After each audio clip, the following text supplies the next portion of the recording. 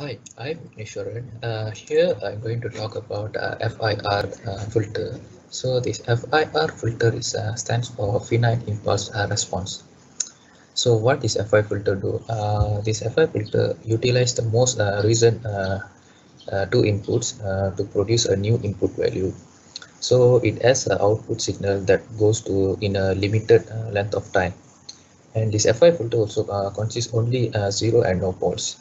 So in order to remove the unwanted noise in the audio signal, what this FI filter do is adjusting the weight of the coefficient and the number of the filter taps. So this to operate the FI filter does not require any feedback, and the output of the FI filter with the end coefficient is always 0 after inserting the end sample of the impulse response. So this is how it works and filter out the unwanted noise from the audio signal, then to produce a good audio signal without any unwanted noise. So that's all from me. Thank you. Hi, my name is Arvind and today I'm going to be explaining about IIR filters. IIR filters are one of the two primary types of digital filters used in digital signal processing applications. IIR generally means infinite impulse response. Therefore, the impulse response is infinite in length. The infinite impulse response filter is known to be a recursive filter.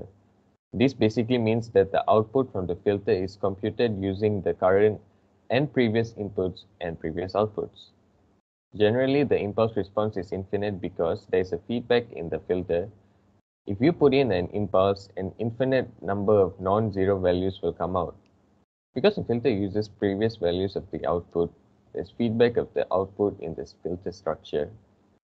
Practical IIR filters use analog filters to get a specific transformation known as the bilineal transformation, which transfers Z-plane poles and zeros of the analog filter onto the S-plane.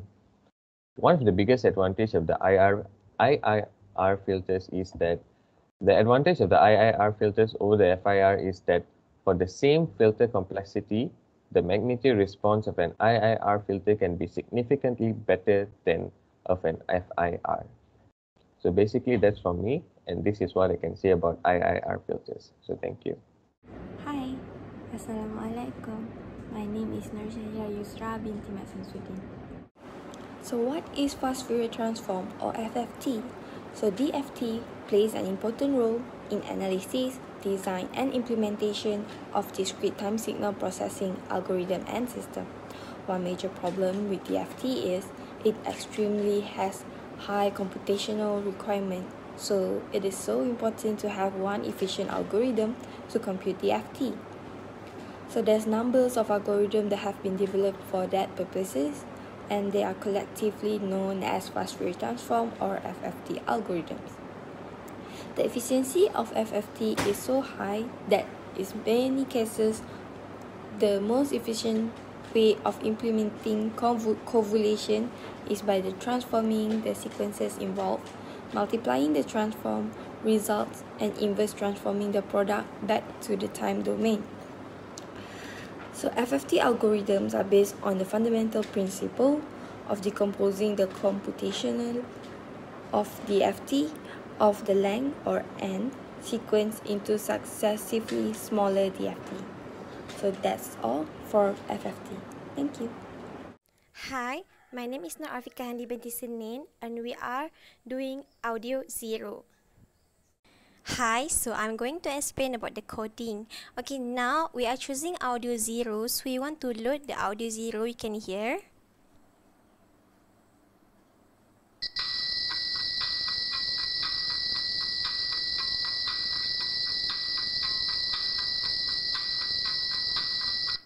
Okay, now the duration of the audio is 8 seconds.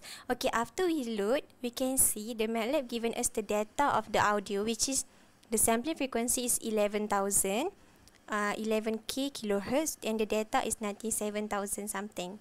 Okay, actually this is the data for the spectrogram later. Okay, I will explain about the coding first before we are looking at for the signal. Okay, this is the length, which is the data, and this is the sampling time, which is the general equation A1 over F, and this is the time. Okay, because of the time just now is L over Fs, so we can get it equal to 8.8 something. Okay, now we plot the time domain and the frequency domain. Okay, for the frequency domain, we are using FFT. So if you want to know if FFT is decompose a signal into discrete spectral components and offer frequency information about the signal as a result. We will see later. Okay, now we are using the Butterworth filter to eliminate the noise. Okay, we are using 7 for the order. Okay, this is the coding for the Butterworth filter coefficient. This is the Butterworth filter coefficient, and we are using 2000 over the Fs and low pass filter. Okay, now after we load this one, we can get the filter sound. Okay, after that we have the filter audio in time domain, which is the filter one. Okay, and then we get the data for the frequency domain. Okay, now we have this one. As I said, frequency domain, we need to use FFT, which is fast Fourier transform. Okay, after that, we are using the spectrogram to see, to analyze the spectrum of the signal. Okay, I will run it. I will run the data now until the spectrogram. Okay, we can get the signal, and we can see how the signal is, the unwanted noise is eliminated. Okay, I will give you the sound. I will let you hear the sound for the filter sound later. Okay, this is the spectrogram. Okay, the MATLAB is slow a bit because the MATLAB have a big size actually. Okay, done. Now we want to see the signal. Okay, as I said, the time I set is L over Fs, so we get 8.8 for something for the time domain. Okay, now we see the frequency domain. Okay, first, why it gets 5.5 kilohertz? Because of just now the sampling frequency is 11k, so it's divided by 2, it get 5.5 kilohertz. Okay, this is the unwanted noise. So using the Butterworth filter, we get the audio without the noise anymore. Okay, why we are choosing the Butterworth filter? Because only Butterworth filter exhibits smooth frequency characteristic in both the pass band and the stop band. Okay, now we want to see the spectrogram.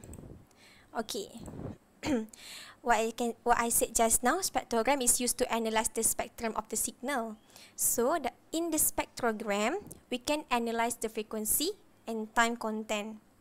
Okay, the blue color value shows the higher power frequency present for particular frequency, and lower frequency, we can see it is around here at the orange color, 0 to 0.1 kilohertz for spectrogram original and filter sound. Then okay, as I said just now, because of the sampling rate is 11 kilohertz, so we can get 5.5 kilohertz in total. Okay, the spectrogram here shows in time and frequency domain for filter sound. Mostly the color blue here, where high frequency takes control to eliminate the noise. That's the spectrogram.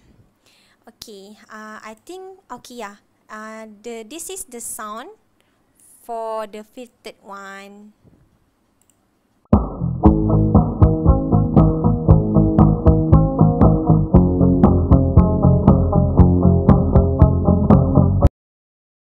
As you can hear, there is no more noise, and good to listen. Thank you.